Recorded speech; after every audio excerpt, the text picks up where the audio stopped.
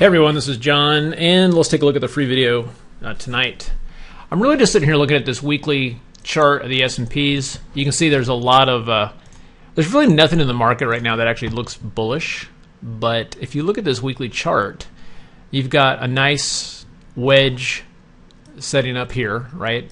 You've got squeeze setting up to go long, you got the B and the C above zero, you got the A, you know, kind of sloppy here. And here's the big thing. With all the bad news that's hitting the market, we still haven't been able to take out these lows. So at this point, I mean, I think the market is really good about pricing in bad news. And even though I'm looking at this going, wow, it's going to get killed, I just can't discount what I'm seeing. So I look at this and I just can't make any big bets to the short side, although I'm not excited about the long side. But I think here in this area, it's worth a shot on the long side, tight stop, see if we can at least get the top of this wedge again, and then who knows, this weekly might even fire off long. So it's a very interesting time here to be sure. Okay, and just kind of an update too, just on the doc system here, and a couple of questions I had from people on this, but also just kind of wanted to show you something that was kind of interesting. So today the system did pretty good. There was one here where it got stopped out right here, where the system went short, bought this, and then here it went short, and then you can see, and I remember watching this, and we're talking about, you know, in terms of like the CTA doing some discretion on some of this stuff, and this is what we were talking about. So this happened at, I got to get all this lined up here. So 13.1, okay. So let's back this up a little bit here, right there. So so this is kind of an interesting one, and Doc and I have been kind of watching this. So we're sitting right here, and then the ticks made new highs almost immediately. So you can see here that the moving average was turning up and stuff like this. And so when this thing went short, just looking at this going, no, this is not, you got to wait. You got to wait for a couple different things. At least wait for the ticks to roll back over. And then when it turned over and went long, this right here with the chop, it was just one of those that using discretion would have been able to override it. Where's the other one there?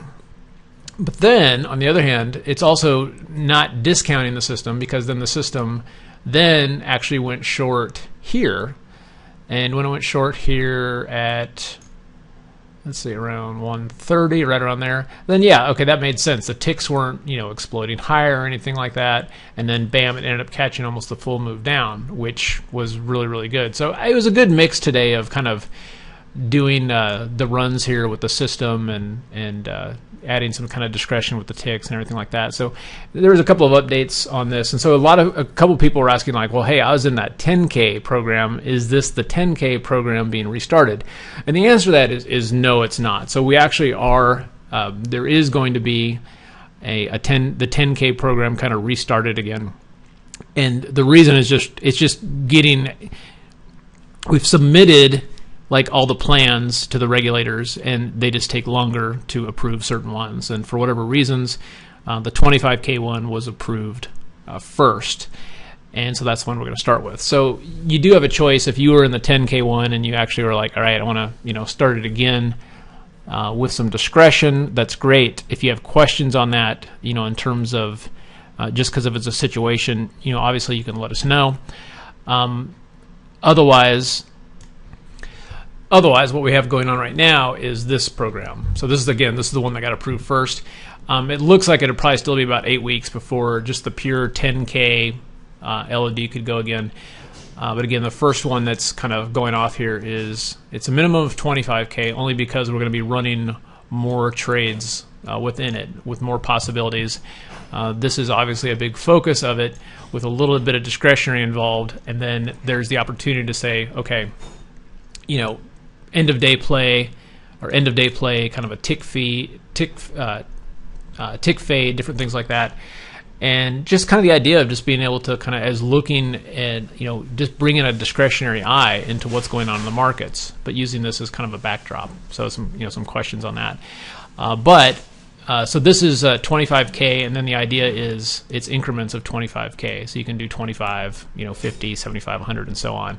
And then we'll just kind of tap it out, because obviously you cannot do this with thousands and thousands of contracts, and so you got to kind of cap it out. So that's why we're doing it as a kind of a first come, first served.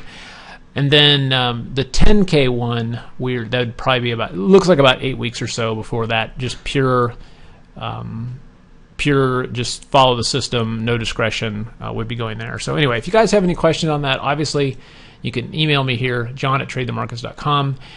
If you do want a disclosure document on the 25K program and you want to get in line for that, you can also email me and we'll send that to you. Okay? Hopefully that helps with all the questions. And if you guys have any questions on that, just let us know.